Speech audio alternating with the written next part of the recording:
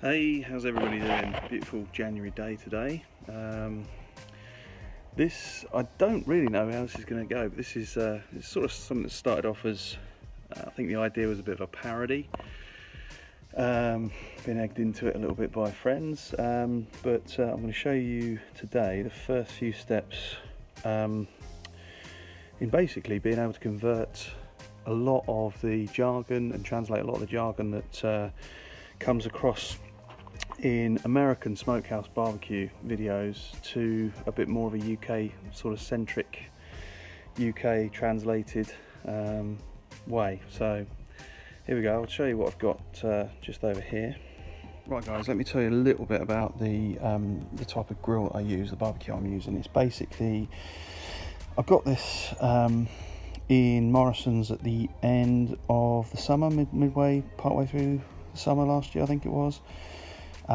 It's just a standard 40cm grill, but the key things that make this different and easy for you to smoke with, it's got the air control at the bottom, which is really important for temperature control, and it's got these two flaps either side for controlling the amount of charcoal and for adding the smoking wood and that sort of thing onto it.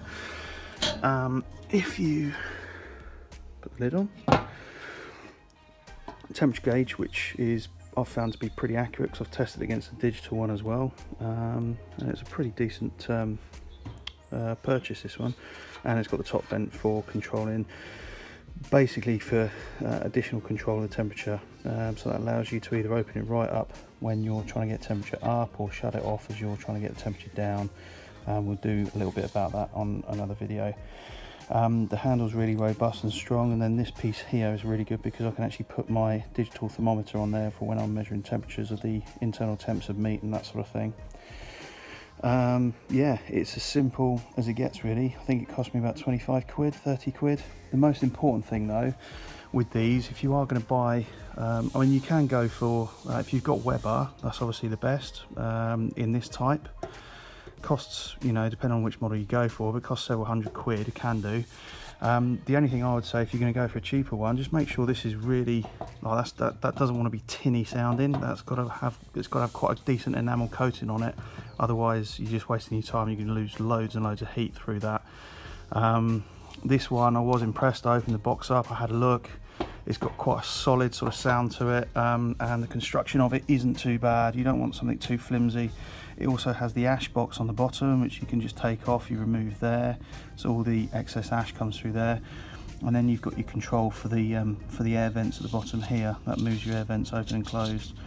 When I'm actually cooking and trying to get a really keen control over the temperature, I actually remove the ash box so I can just physically see the air vents underneath, just to make sure, from the bottom up, just to make sure that they're open to the right sort of distance. But yeah, that's it pretty much. I'm ready to go smoking, and this cost me 25 quid I think, and it's not let me down yet, so top job. Okay, so today we are going to be preparing a couple of racks of ribs. So I've got the full rack here that I've just bought from Morrison's earlier. They're pretty cheap, to be honest. 3 or 4 quid buys you a full strip. I'm going to actually be trimming this down so that we kind of, I'm not so bothered about the short ribs there, the really tiny ribs. It's more this part here. I've got an additional set here. I'm going to hopefully just use something that's really easy to get from the supermarket, and show you how you can get really good results just on a standard barbecue. Right, so the first part of the process really is just to prepare the ribs. I've taken the membrane off them, which you can just see there. It's basically, there's lots of videos to show you how to do it, but it's essentially just taking off the top layer of skin, sinew that sort of sticks to the ribs. So I've done that. Next thing I'm going to do is just cut these. I'm going to trim these up. So, alright, so there we go, they're trimmed up. I've just taken this tail piece off. Well, I'm still going to smoke that, but that's, I mean, they're so short, there's not a lot you can do with those really. This is the main event here. It's probably about 7 or 8 ribs along there, and you can see already they're pretty good shape. There's some nice marbling through them, but I haven't had to actually trim any excess fat from them. This here is just the natural fat. I've trimmed it a little bit, but I'm going to leave that in because obviously that helps to retain the moisture. I'm going to do the same with this pack here, which is basically just the same as this short piece at the top, and we'll get to rubbing. Right, one thing I just wanted to show you, the membrane is this sort of thicker layer that sticks. It's on the back of the ribs. You do need to take that off because when it cooks it gets really tough, and it just won't make the overall eating experience at the end particularly good. So the way you do that is I'll just use the back of a spoon and basically just get into one of the gaps between the ribs. You get a little bit peeled, and then with some kitchen paper you can actually just pull at it and it will come away in one clean piece. There we go. You just basically pull at it and it will just pull back pretty much over all of them. Right, we're starting to get down to the interesting bit now, which is the rub. This is the bit where I think people have their own recipes, and a lot of people could get really hung up on what's good, what works better, what adds to the flavour profile, what helps to bring out the tenderness in the meat and that type of thing. But essentially, I mean, you could just rub these with salt and pepper. There's so much other stuff that you can add to it. And I'll do a whole sort of separate mini video on the rub I use, which is this one here, which I've just made together, put it together using ingredients you can buy from supermarkets. I'm going to start by just putting some French's mustard onto each of the racks. So just a little line on each, and I'm going to rub that in. And that's going to act basically like a glue. That's going to be the bonding agent for the rub. So I'm going to go ahead now, just coat both sides of each of these with the mustard. You can use hot mustard if you wanted to, but French has got a really nice sort of sweet balanced flavour to give you a bit more of an authentic American barbecue taste. So I'm going to go ahead and do that now, and come back when I'm ready to rub. Okay, so the mustard's now been applied to both sides, top and bottom. The next thing is to apply the rub. Again, you can buy really expensive rubs. They can run 10, 12, 15 pounds for some, but you can just use ingredients that are easily available, which is what I've done here. And yeah, just give each one a really good coating. Right, there you go. The first stage of the rub is complete. I've got all three slabs, top and bottom. There's a little bit missing on that corner there. The way you want to do this, although it's called a rub, you don't actually want to use it as a rub, as in pushing it into the meat. Just sprinkle it on, dust it on using a shaker, or just using your hands liberally. Give it a good coat. See where there's a few hot spots in the mustard and just cover those.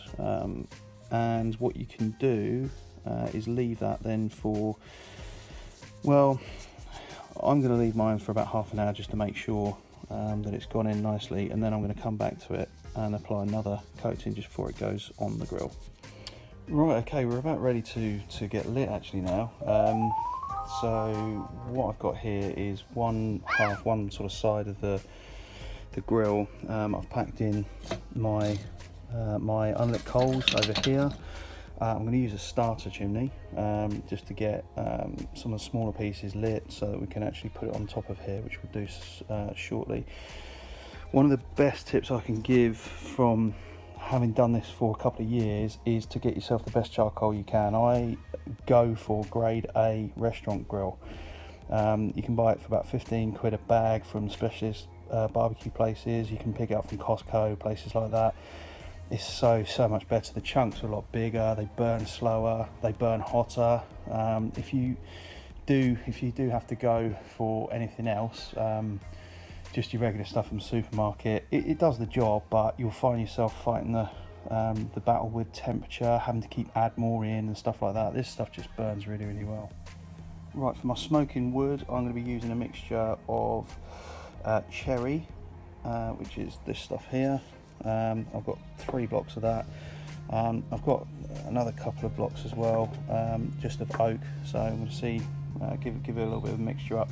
Around about a block an hour. They probably last for about 45 minutes, half an hour, something like that. But just sort of around about every 45 minutes to an hour, chuck another block on. You don't need the full smoke throughout the whole cook, but we're looking at about 5 hours today, so we're ready to go. Right, we've just lit the starter up like that. Just put the firelighter underneath it. The starter goes on top, and within a good 10-15 minutes those coals will be white hot, ready to be tipped over here. Okay, so we're just about ready to start grilling. The chimney, the starter, has almost come up to sort of white hot, so we'll be pouring that onto the coals in a minute.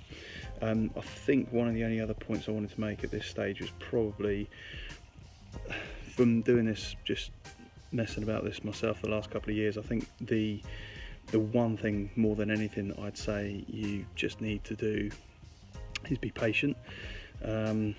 Don't try and rush anything. Don't try to panic and cram things in without having the time. Give yourself the time to do it. If at any stage you kind of skip a part of the process, like if you don't let the starter come up to temperature and you chuck that on, you're just going to add more time into it, 'cause it's going to take longer and longer for it to actually get to the right temperature for cooking on. So just each stage, just take your time, give yourself plenty of time, and it will yield results. It's so simple, really. A lot of people have you believe that it is quite complex, and you can make it complex, but the basics of it, it's pretty foolproof, really. So we're about to start cooking in there in about the next 5-10 minutes. Okay, this is what the starter chimney looks like when it's pretty much ready to pour on. It's absolutely, well, searing hot in there, absolutely white hot underneath. You can't really see it on the camera, but towards the bottom the coals are absolutely white hot. So we're just going to tip those over here now.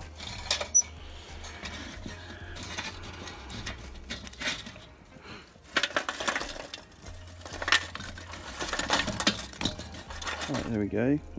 It's pretty angry at the moment. It's pretty hot. We've got the grill on. We've also got the pan of water down there, which basically just sits above the ribs, and what that'll do is act as a bit of a stabilizer for the temperature, but it'll also provide a little bit of steam as well, just to keep the whole atmosphere a little bit, yeah, a bit of moisture in the cook. Can't really see it too well here, but I've made sure my vents are nice and open at the bottom. You want to make sure they're not obscured by any rogue loose pieces of charcoal. We're just going to flop this over now and get the lid on. Alright, so our lid is on.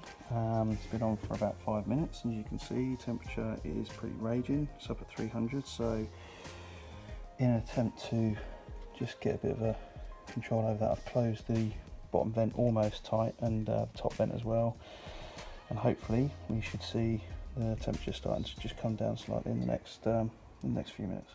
Okay, so we're holding fairly steady around 240, 250 at the moment, so we're going to go ahead and just chuck these ribs on with a piece of wood. Okay, so I'm going to start off with a piece of cherry wood. This flavour, the smell and flavour that this gives off is absolutely amazing. I'm just going to put it off to one side. Hopefully that will just kind of just smoke ever so gently just off to the side.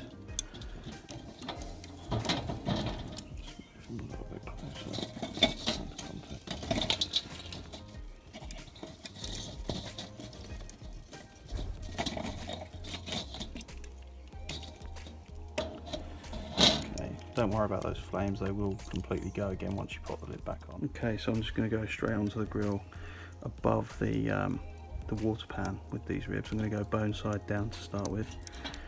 And you want to keep them just away from the direct area of the smoke and the coals, because obviously that's just going to circulate round inside the dome of the grill. I'm just going to load on the other pieces on here, and we'll be ready to go. Wonderful. Right, 3 lovely slabs just gone on now, so it's time to put the lid on and see how things set up. We should be getting some smoke coming through there fairly soon. There we go. And that'll come back up and should sit somewhere around about the 250 mark. And as I say, just use the top and the bottom adjusters. Probably the bottom ones are the most important for drawing the oxygen through to get the temperature up. Shut it down a little bit. Don't ever shut it off completely, because you will choke it, and that will cause the smoke will become quite acrid, and obviously it will stall, the fire will stall, so you do need to be careful of that. But there we go, we're coming back up to temperature, and I'll check on it in about an hour's time. Alright, so we've been smoking for about an hour, just under an hour actually, and we're still sitting pretty much where we want to be, 250. Holding it 250, 275, somewhere around there is pretty good. If it does drop slightly below, it just means you're going to take a little bit longer to get it up to the temperature you want, so it's going to, overall, the cook's going to take a little bit longer. I've made up just a bit of a spray there, so that's mainly apple juice, but it's apple juice with some oil and some apple cider vinegar. So we're just going to go ahead and pull the lid and just give these a little bit of a squirt. Okay, so just going to give these a bit of a squirt. Try not to get too much of it over the coals itself. This just helps to keep it nice and moist throughout the cook. So just do this probably every 45 minutes or so after this.